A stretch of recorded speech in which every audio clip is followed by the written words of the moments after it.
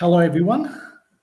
I would normally commence this introduction by acknowledgement of country and paying respect to our First Peoples.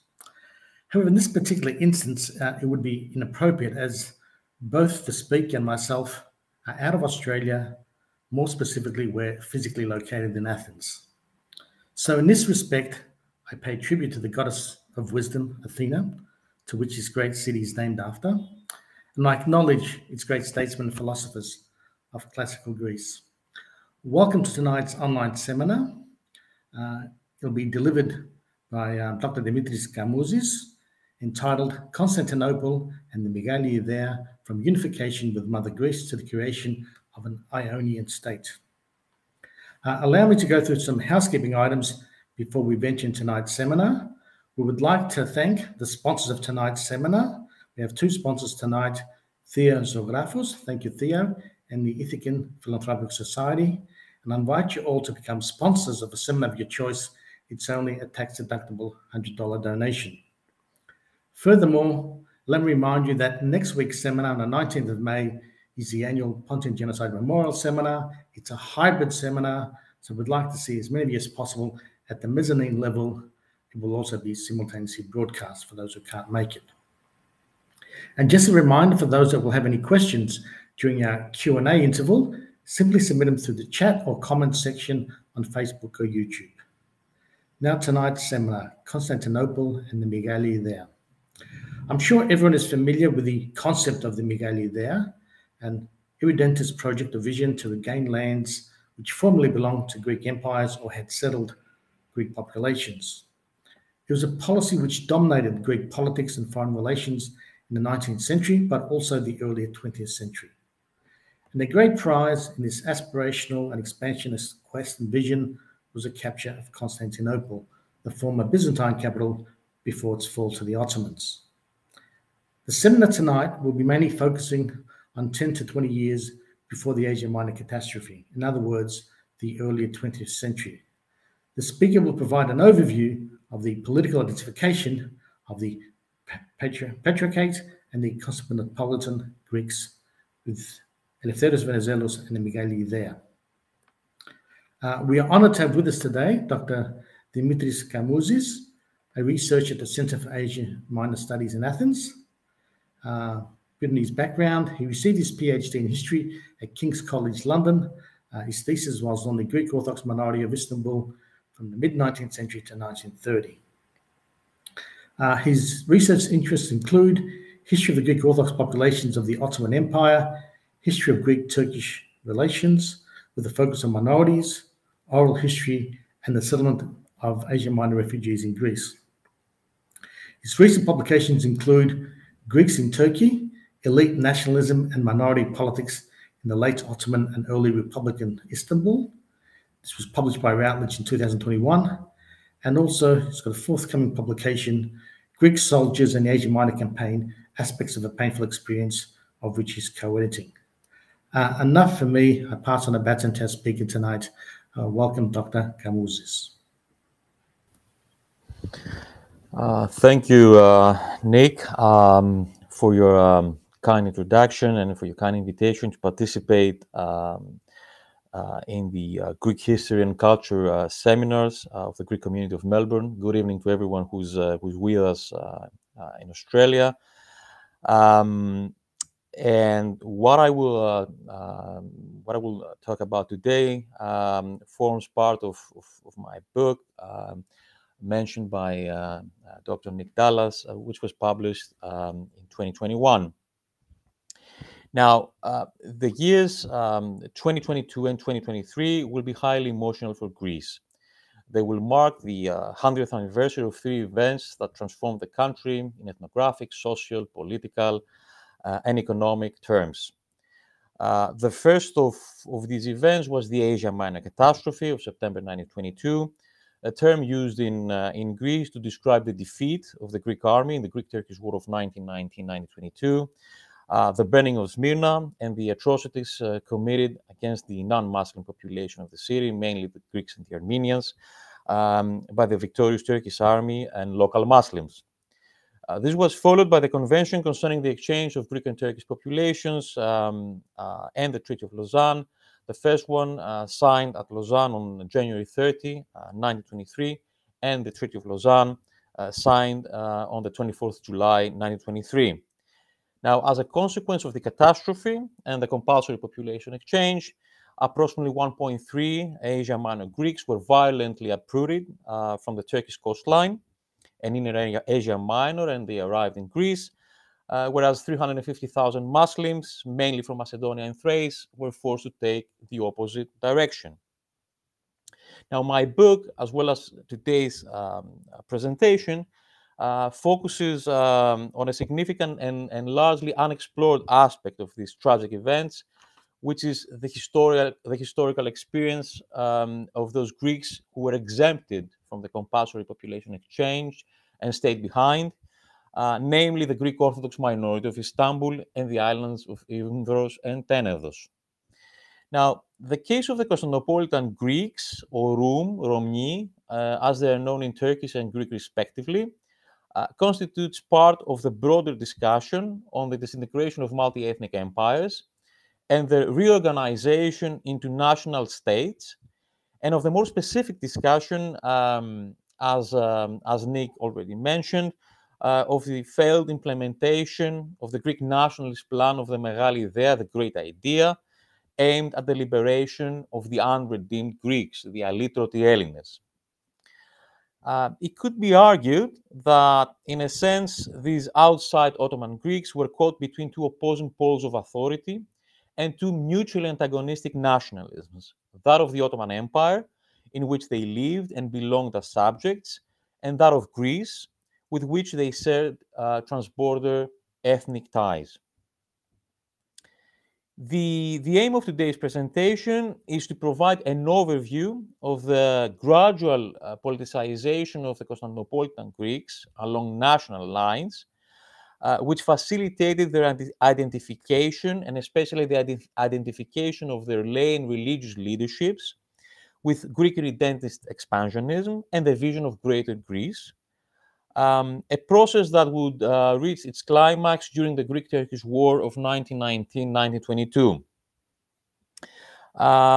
To this end, I will focus on the antagonism between the nationals, ethniki, and the anti-nationals, adethniki, the two political stances that emerged within the Roumileti, the Greek ethno-religious group of the empire, after the Young Turk Revolution of 1908, and then I will engage with the different stages and aspects of their political practices. The main argument is that the responses of these communal elites towards Greek irredentism and Turkish nationalism conditioned to a significant degree the construction of specific representations and perceptions of the group's collective identity, and determine the status of the Orthodox Greeks of Istanbul as a national minority in Turkey until nowadays.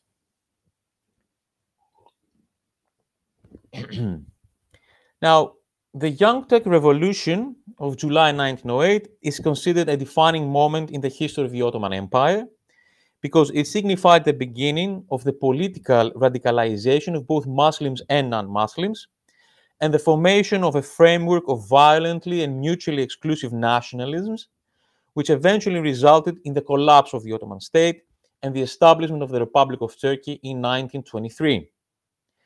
On a political level, the success of the revolution brought to the foreground two competing parties that had begun to develop during the first stages of the movement, the liberals and the unionists. Both of these groups shared the ideology of Ottomanism, but differed in the way they perceived it and the means used for its realization.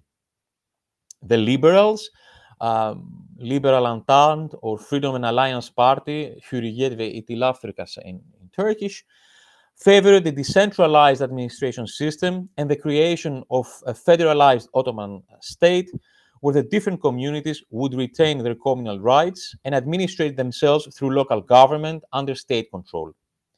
On the other hand, the Committee of Union and Progress, İttihat ve Terakki Cemiyeti, mostly comprising junior military officers and a new emerging intelligentsia, set out to create a civic territorial nation along strictly secular lines, where equal citizenship for all Ottoman subjects, irrespective of race or religion, combined with state-controlled policies, would be adopted as the means to create Ottoman unity.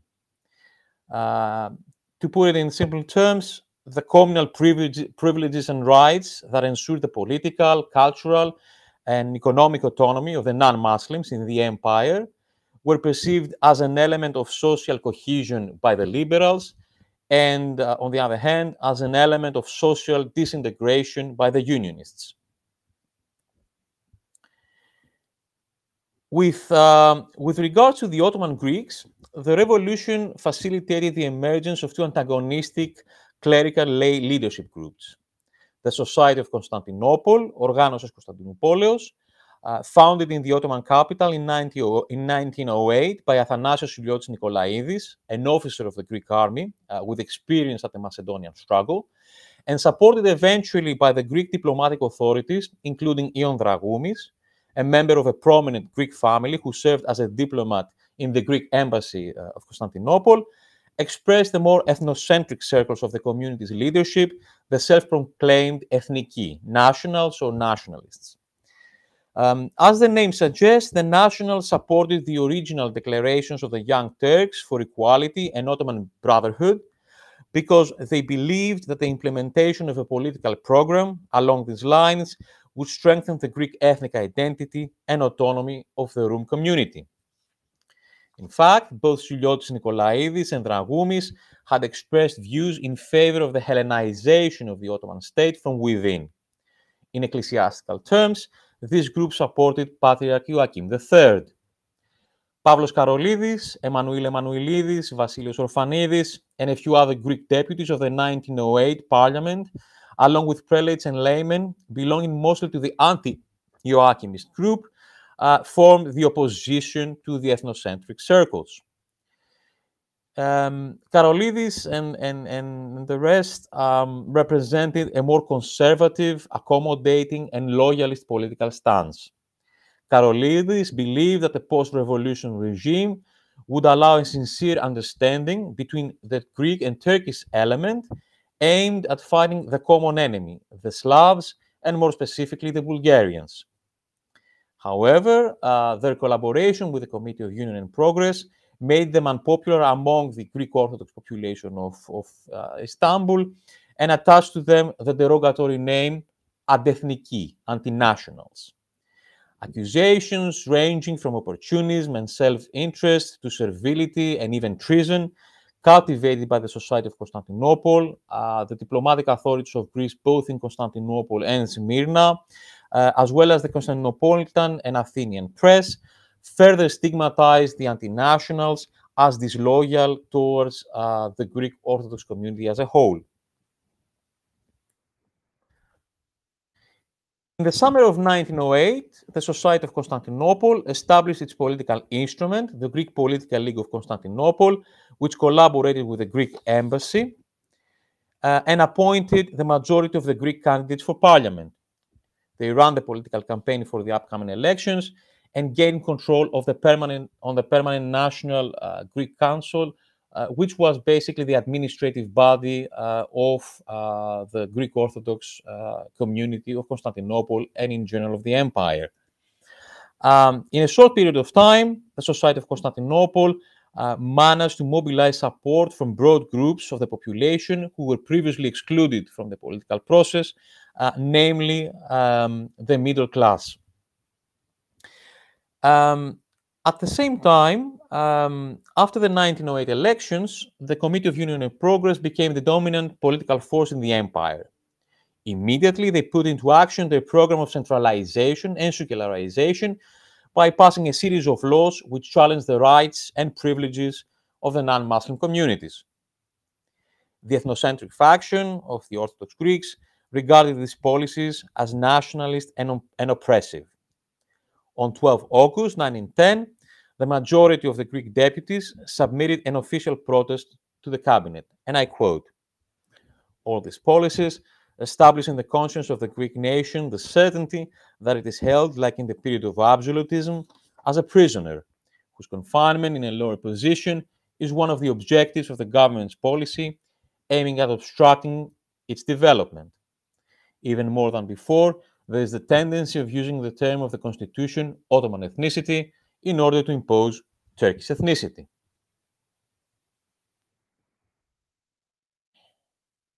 In November 1910, 16 members of the Society of Constantinople split off the group of the 24 Greek deputies elected in 1908 and formed the Hellenic Party, Elliniki Omas, which received instructions from the Greek Embassy and the Society of Constantinople.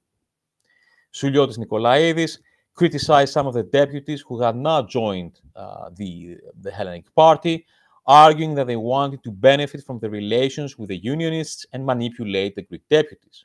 He characterized their policy towards the organization as hostile and added, referring mostly to Karolidis and his collaborators, that they had no other way to suggest than the Rayadiki, submissive policy of tricks, cunning, and flattery towards the Turks, a policy of whining and resignation.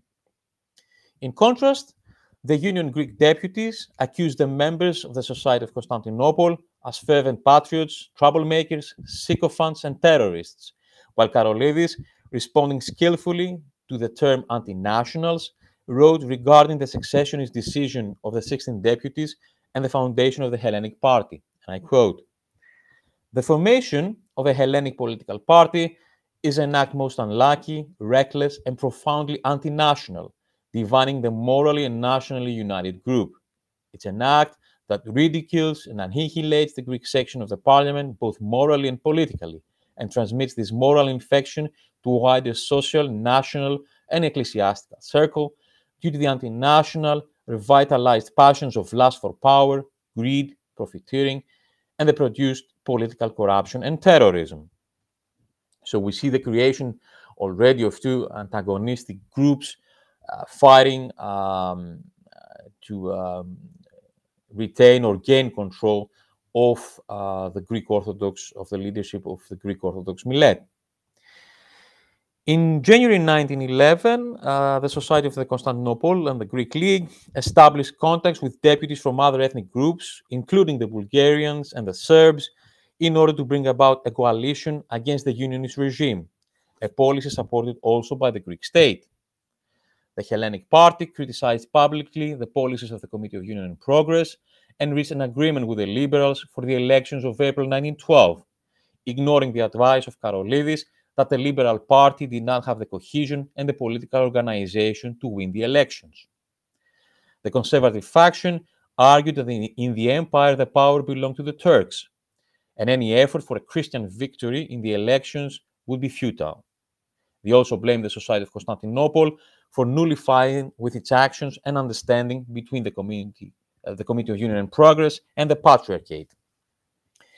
Now, the defeat of April 1912 highlighted the competition of the different political elites within the leadership of the Orthodox Greeks. The conservative faction accused the Greek League and the Society of Constantinople for subjugating the Patriarchate and the Holy Synod in order to impose their candidates, for fake patriotism, and for dividing the Greek deputies between Unionist anti-nationals and non-Unionist nationalists. On the other hand, the Greek League referred to Karolidis and the Greek deputies of the opposition as Raya and creations of the Committee of Union and Progress. In any case, the death of Joachim in November 1912 and the election of Metropolitan of Chalkidon, Germanos Kavakopoulos, as Patriarch Germanos V, meant that the national Joachimist faction fell from power and the anti-national, anti-Joachimist faction became the dominant political force within the Greek Orthodox millet from 1912 onwards. The Balkan Wars of 1912-1913 put Greece and the Ottoman Empire on the path of the ultimate clash.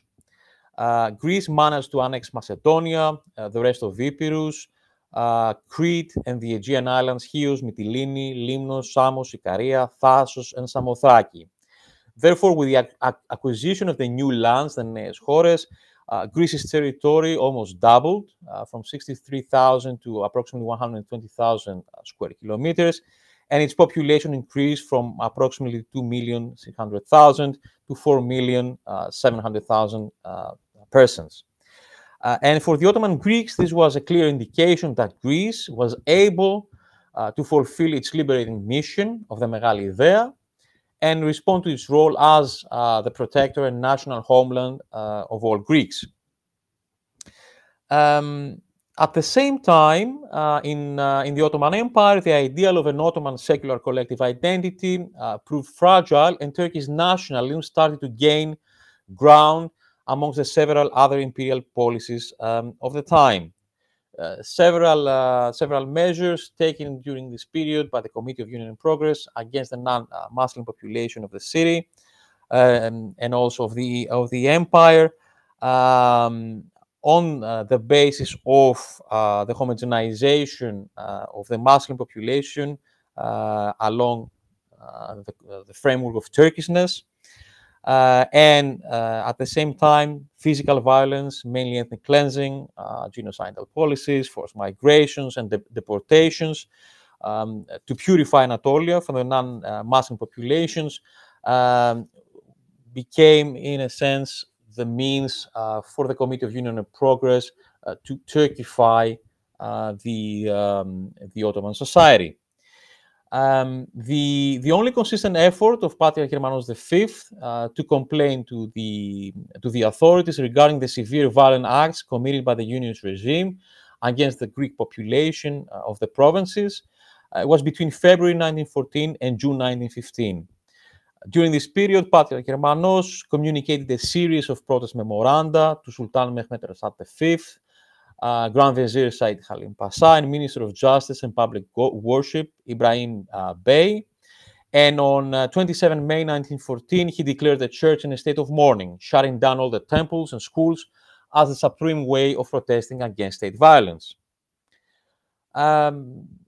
But all these efforts had no result. The government, the Ottoman government of the Committee of Union and Progress, denied or in some cases downgraded the gravity of events, avoided to assume responsibility of any wrongdoing, attributing the deportations of the Orthodox Greeks to the consequences of the war or outward solicitations, specifically Greek instigations, as they implied, and repeatedly provided promises for the restoration of order, which remained unfulfilled, thus essentially denying and refuting, in a sense, the Patriarchate's claims.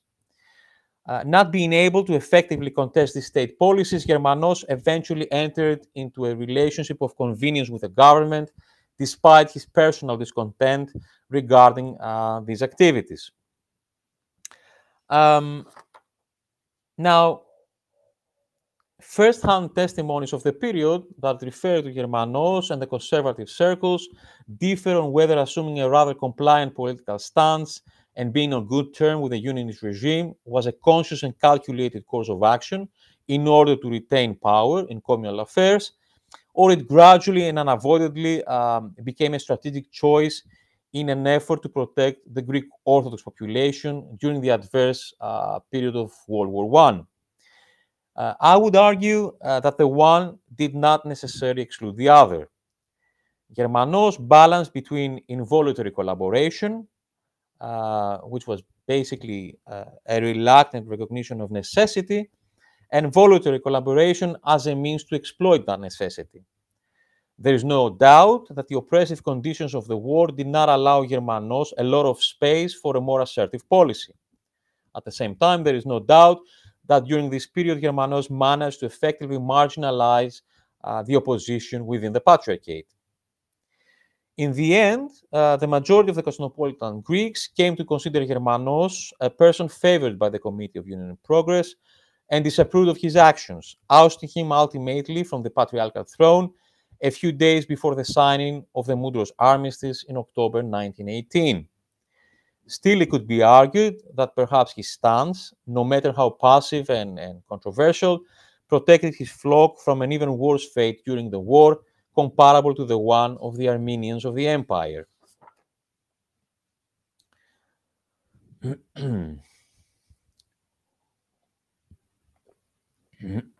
Now, as I mentioned, in October 1918, a few days before the signing of the Mudros armistice, Patriarch Kermanos was forced to resign by the supporters of Greek nationalism in Istanbul.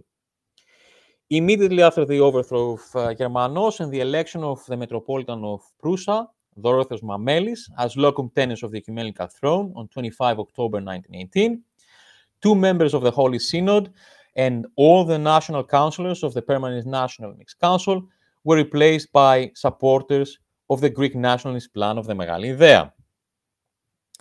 The main objective of the new leadership became the severance of the community's ties with the Ottoman authorities and the systematic manifestation of their desire for enosis, unification with Greece. Breaking ties with the Porte served also the aims of the Greek Prime Minister, Eleftherios Venizelos, who advised the religious and lay leadership of the Greek Orthodox millet to ignore the Ottoman government and explicitly instructed them to organize meetings and send signed petitions to the peace conference in Paris, stating the popular desire for national redemption and unification. As a result, on the end of November 1918, a patriarchal encyclical was issued announcing the elections for new communal councils in an effort to replace the old communal establishment with one that would champion the program of Greek irredentism. But how about the population? The Constantinopolitan Greeks, alienated by the nationalizing measures of the Unionist regime and disillusioned by the compliant policies of the previous leadership under Kermanos V, identified with Eleftherios Venizelos and Greek nationalism, and at the same time, the Constantinopolitan Greek intelligentsia supported and reinforced Greek national feeling in the capital. A good example, a first example, was when the Allied fleet entered the Bosphorus in November 1918, and amongst the Allied ships was the Greek battleship Averov, and we have this amazing painting by Lykurgos Kokevinas, painted in 1919, which depicts the entrance of battleship Averov in the Bosphorus, and we have also a very eloquent description of the sentiment, of the Greek sentiment at the time, written years later by Yorgos Theotokas, the famous Greek author Yorgos Theotokas. Yorgos Theotokas was a Constantinopolitan Greek. He was a teenager at the time, and he was also a member of the Boy Scouts in Constantinople. And he describes in his autobiographical book, Leonis, the moment when they found out that the Allied fleet was approaching, had crossed the Dardanelles and was getting into the Bosphorus. And I'd like to quote a small passage from that. And he writes, Theotokas, "At the windows, there were 3 or 4 Greek flags waving. His ear took in various details of the events. Yesterday, the armistice was signed. The fleets were passing through the Dardanelles this morning. They're on their way, and the Greek fleet with them." Leonis went down to Straight Street. It was decked with flags from one end to the other. English flags, French, Italian, and especially Greek. The windows and balconies were crowded with people. The street looked as if a demonstration was underway. It was an endless festival of brilliant colors. It was a fine spring day after a rain, like Easter amid poppies and daisies. It was not inappropriate to say, Christos Anesti, Christ has risen. So all these coordinated efforts resulted in the official resolution for union of the unredeemed Hellenism with motherland Greece, which was signed on the 16th of March 1919 by the Constantinopolitan Greeks, who gathered in the churches of the city with the purpose to pledge their loyalty to Greece.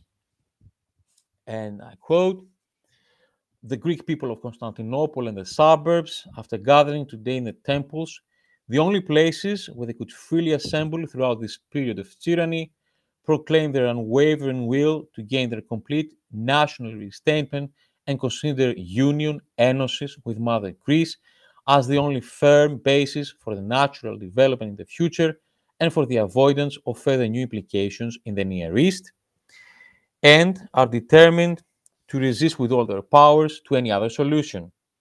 They ask and entrust the Ecumenical Patriarchate, their supreme national authority, to communicate the present resolution to the representatives of Britain, France, Italy, the United States, and Greece at the Peace Conference." The same day, the Patriarchate officially broke off any direct communication and cooperation with the Porte. There is no doubt that the leadership of the community was fully devoted to Venizelos and his expansionism, a policy that entailed serious dangers. This fact became evident after the Greek landing at Smyrna in mid-May 1919, which enhanced the awakening of Turkish nationalism and allowed Mustafa Kemal to use the occupation of the city as a means to rouse the sensitivities of the Muslim population and gain popular support for organizing a national resistance movement.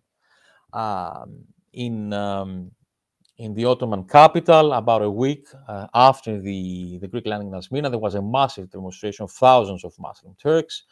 And to get an idea of what was happening at the time and how that creation of two opposing poles of nationalism was created and entering the path of the final clash, I'd like to read the words of Halide Edip, a famous Turkish nationalist, feminist author, who spoke during that massive demonstration in Istanbul, and she remembered that experience in her autobiographical book, The Turkish Ordeal of 1928.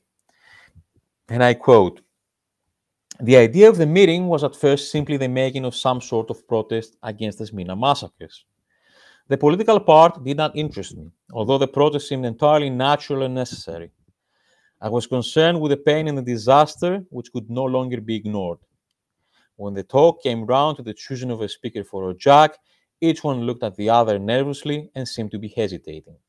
I will speak, I said at last, which pleased everyone. As I looked up and realized how far my voice would have to carry over a mass of people estimated at 50,000, I quailed. Leaning over the black draperies on the railings of the balcony, I fell under the spell of a sea of faces. I realized that their supreme demand was identical with mine.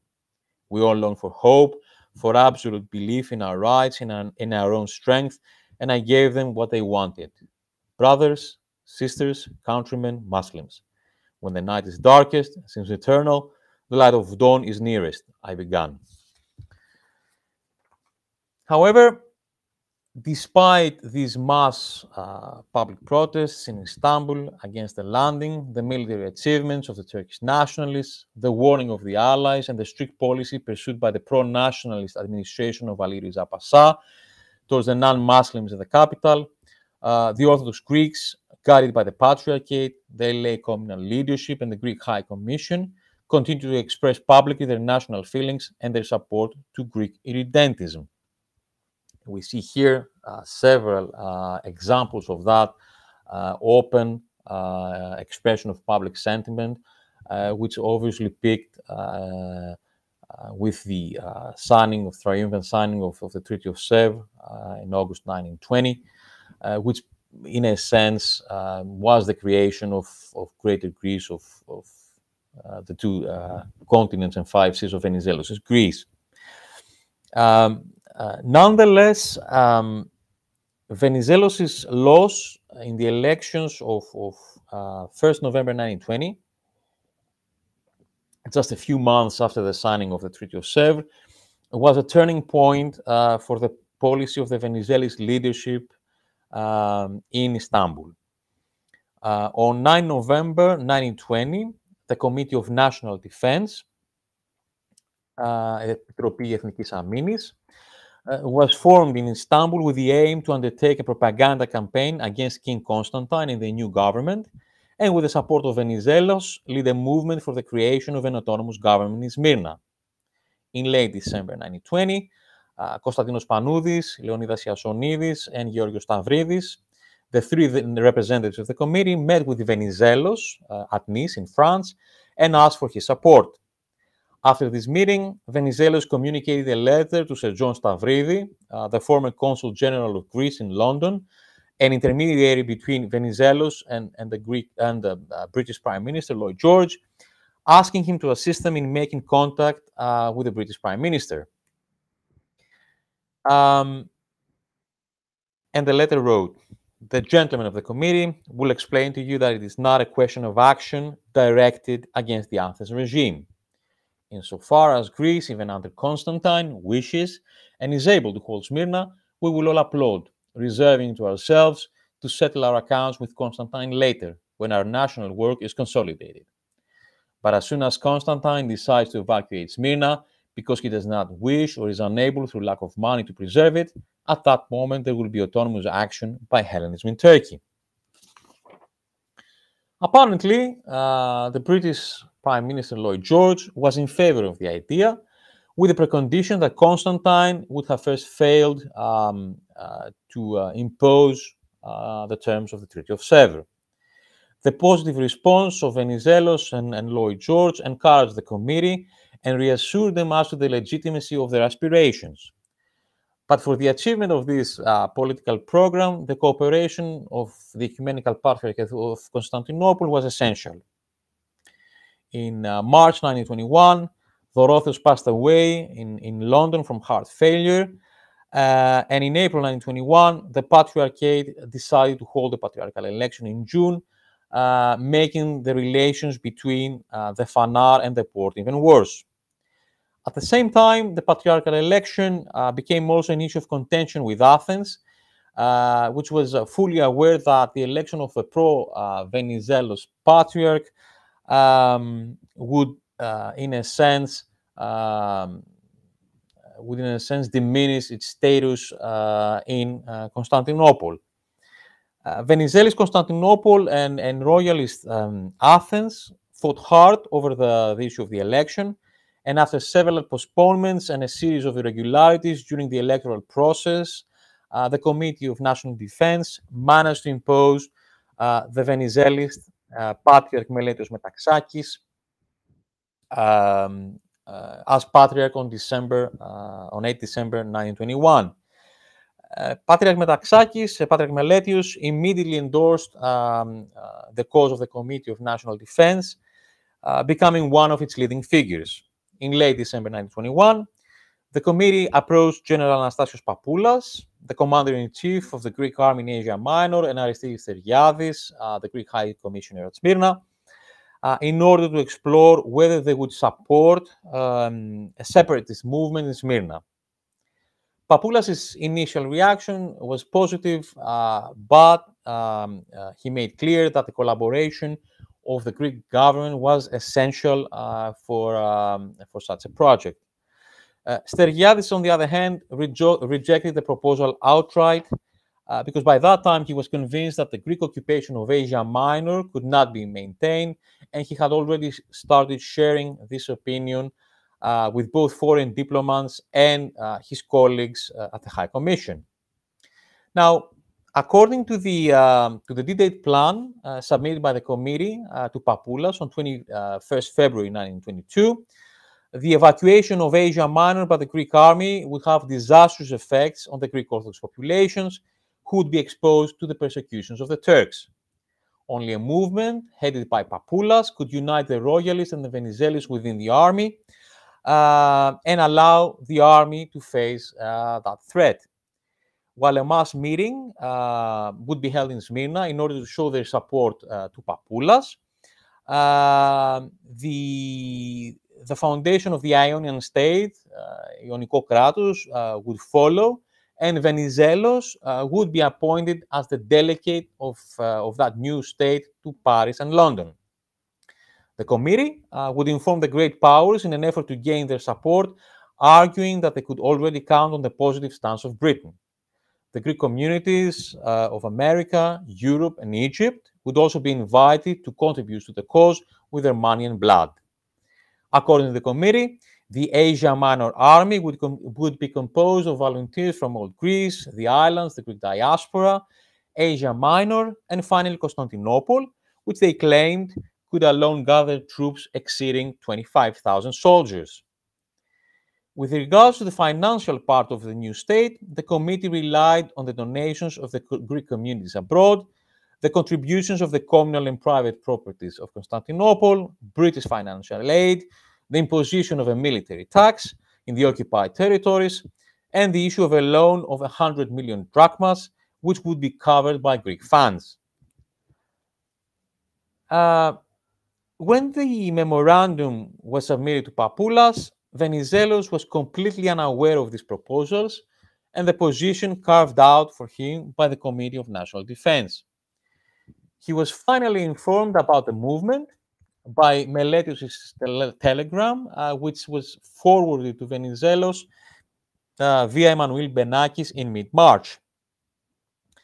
And in this telegram, Meletios wrote, General Papoulas, at the head of a united national army, is prepared to put himself at the disposal of Asia Minor Greeks, who will declare themselves as a state at the National Assembly and continue the fight for freedom independently of the attitude of Greece.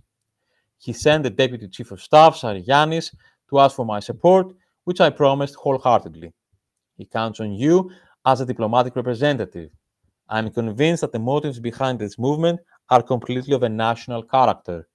We warmly beg you not to deprive us of the strength of your arm. Venizelos' response was rather reserved. He did not encourage nor dissuade Meletios and his associates. Apparently caught off guard by the negotiations between the committee, Meletios and Papoulas, Venizelos was gradually taking further distance from the committee, despite the fact that it was actually him, along with Lloyd George, who had encouraged the Constantinopolitan Greek leadership at the beginning of the movement. In any case, nothing came out of these negotiations. And the failure of the separatist plan considerably destabilized the Venizelists in Constantinople, who were in desperate need of political orientation. Within a period of 1 month, between May and June 1922, Meletios wrote 3 times to Venizelos, reassuring him about the commitment of the Asia Minor Greeks to the Greek statesmen, asking for advice in order to adjust the policy of the Patriarchate accordingly, and expressing his resentment for Steriadis' overall stance. By that point, it was too little too late. On 6 September 1922, Venizelos, who had remained unresponsive to the agonizing letters of Meletios and the Committee of National Defense, finally broke his silence and replied with the following laconic telegram. It is impossible to comprehend what purpose the suggested declaration would serve. It is unacceptable to provoke a civil strife at a moment of disaster before the external enemy. Now, the bottom line was that after encouraging the Patriarchate and the committee to pursue their successionist aspirations and rupture their relations with Athens, Venizelos had hung them out to dry. Overwhelmed by their nationalist and Venizelist fervor and poisoned by the political fanaticism of the national schism, the Fanar and the lay leadership of the community provoked the indignation of the Muslim population and exposed the Ottoman Greeks to the danger of retaliations from the nationalist Turks.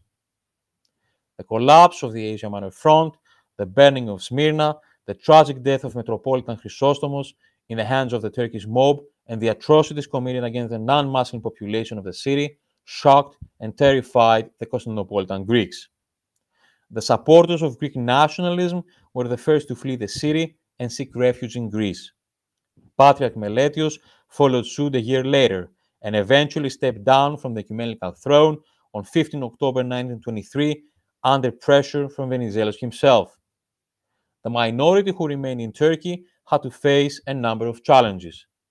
Stigmatized as a deviant and threatening outgroup and abandoned by their leadership, they had to face the consequences of the political choices of the Fanar and the Committee of National Defense, and at the same time adjust to the new conditions created after the signing of the Treaty of Lausanne. Thank you so much.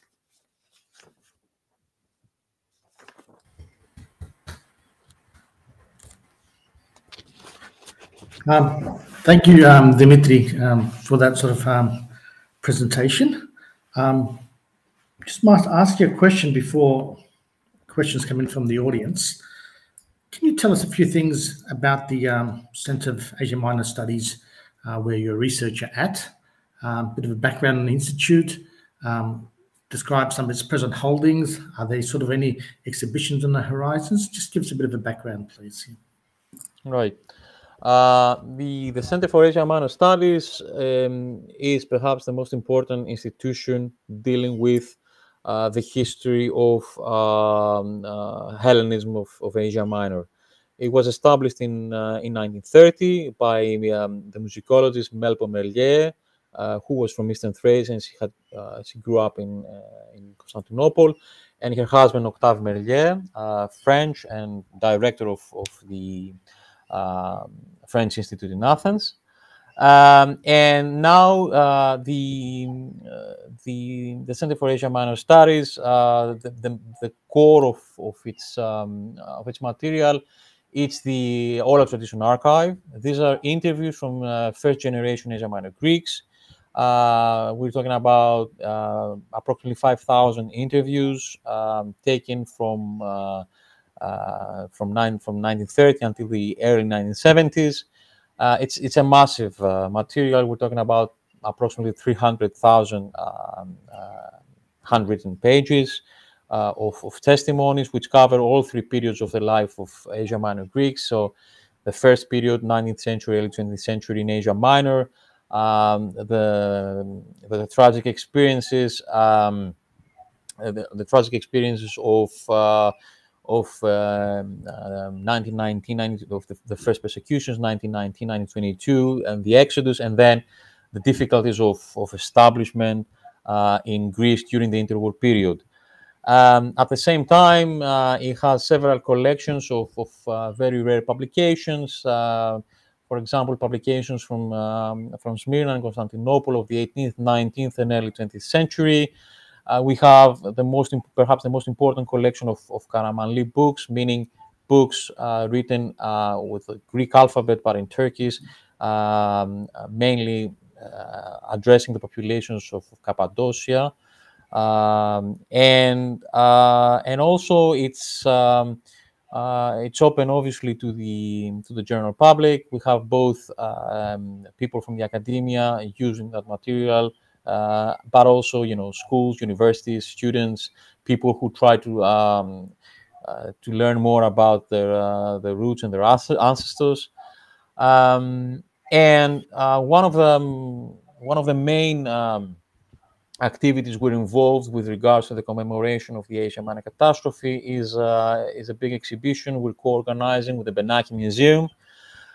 It will be held in Athens at the branch of the Benaki Museum on Piraeus, where the 1821 exhibition has taken place.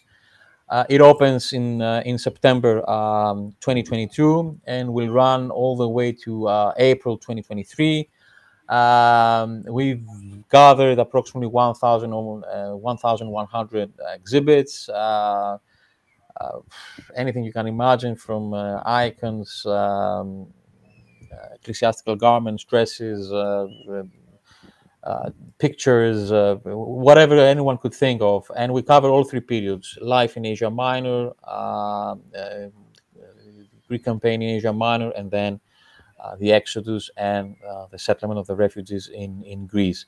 And I would personally welcome anyone who would be in Athens to visit. I think that it would be worth your time there.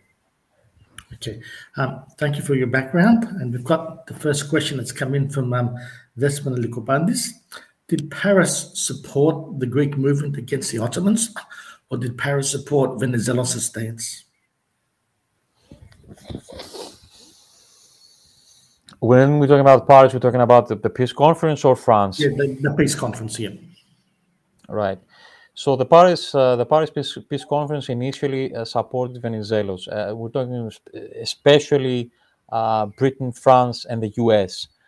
These were the three countries that supported Venizelos initially, and these are the countries that, that decided to send the Greek army in Smyrna. The aim was to protect the local Christian population, but eventually this became a zone of where the Greeks were holding the zone of Smyrna, and it also meant the establishment of the High Commission in Smyrna and the presence of Greece in Asia Minor. The Treaty of Sevres obviously was the result of the support of Britain, France, and the United States.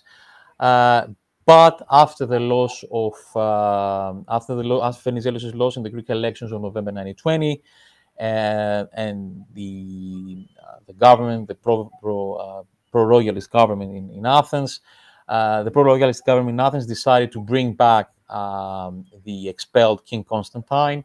And that was used as a pretext by the Allies to abandon the Greek effort and stop their support, saying that we would not support a country where a king that had been against us during the First World War is again has returned to that country. And the main problem is that they stopped not only the military support but also the financial support, which in a sense drained and strangled financially the Greek state with regards to their very expensive Asia Minor campaign. So there was a switch at that time. France and Italy started collaborating with indirectly started collaborating with the Kemal and the Turkish nationalists, as did also the Bolsheviks.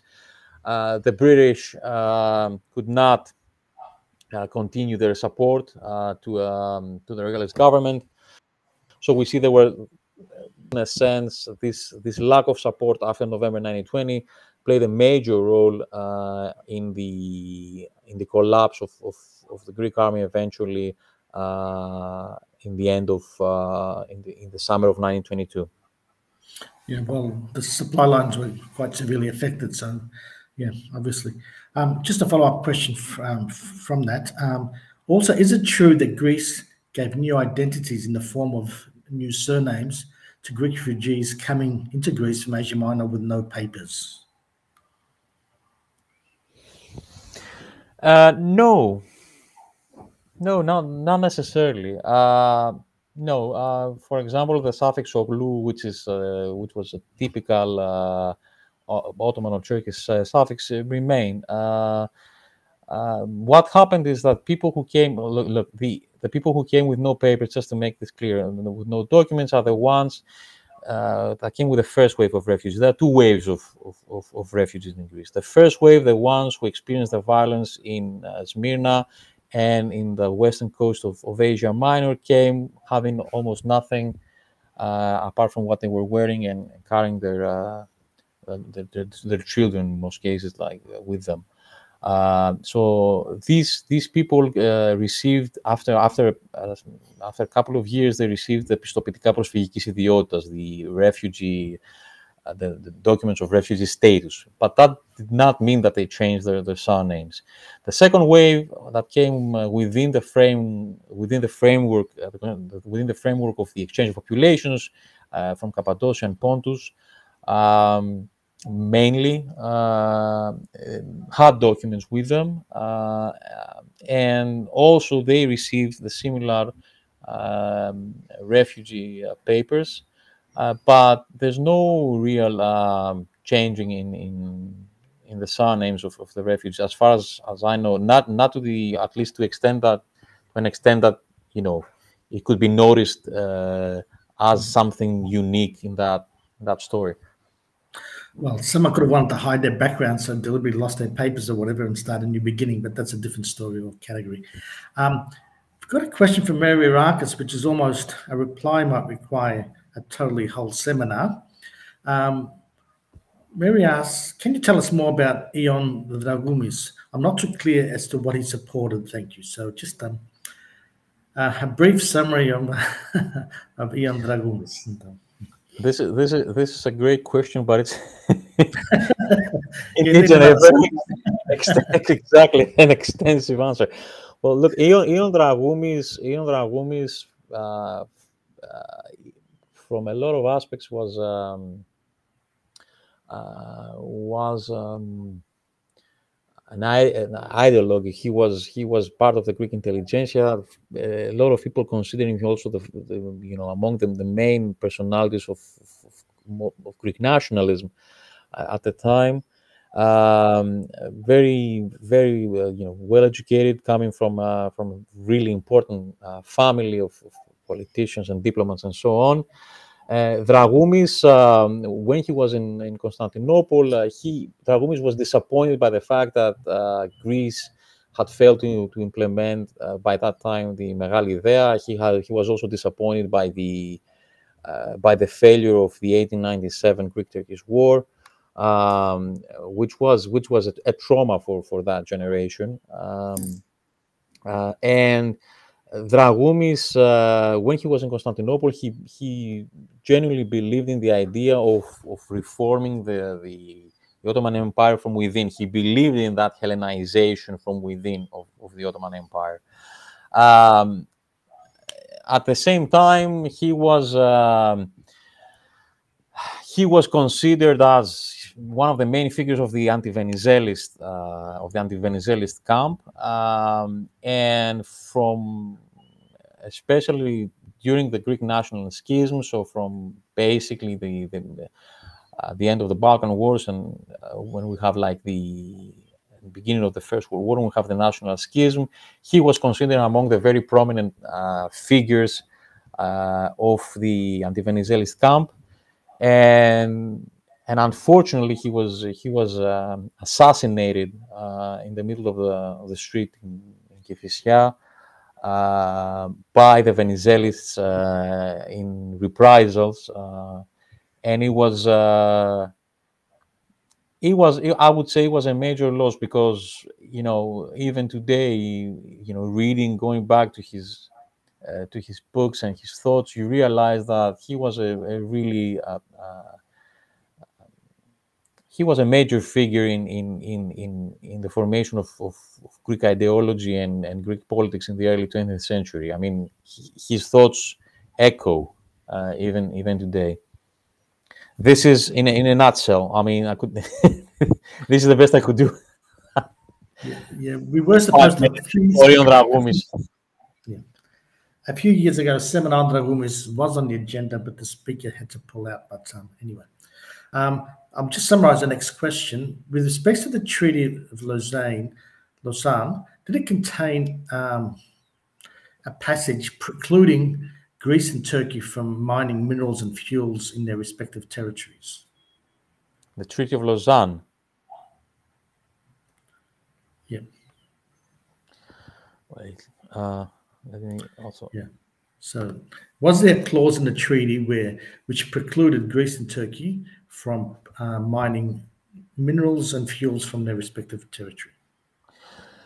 I have to see that. Right now, it doesn't come to mind. I don't know. I have to see the treaty. What I know for sure is the fact that a lot